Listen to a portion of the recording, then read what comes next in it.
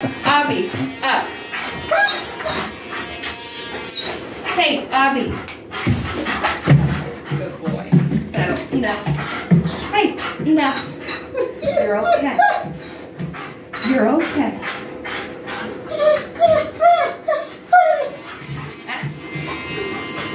Good boy, Ovi. Good boy. I know, sometimes it's a little scary. Good boy. Good boy. You're doing good. Wait. Wait. I know. Good boy. Good boy. Let me get this one. Wait.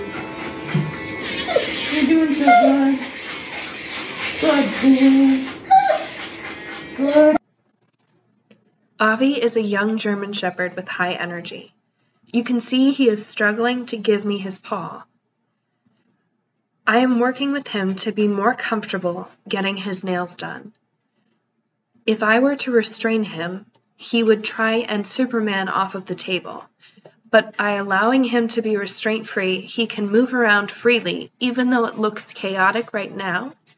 It will eventually allow him to know that he is safe and in an environment where he doesn't have to struggle. Good boy. Good boy. Good boy, Ovi.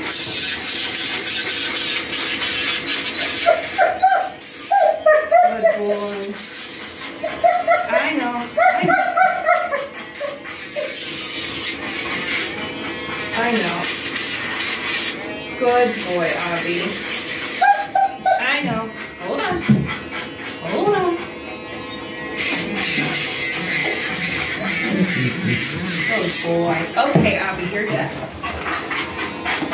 Yes, that's a good boy. You're done.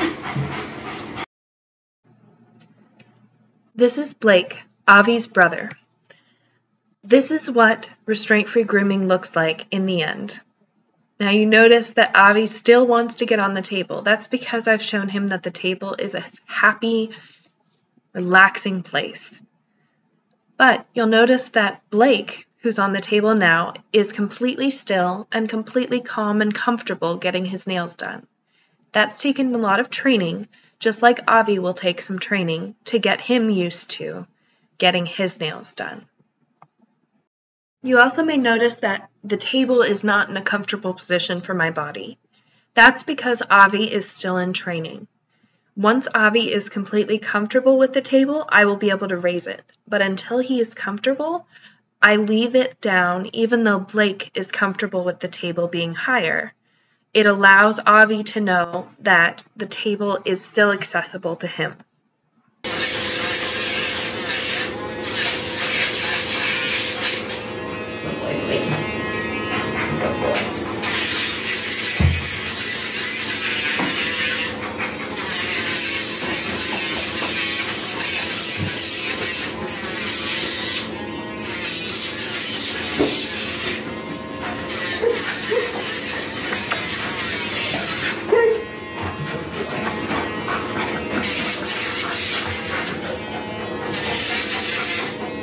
Are you helping?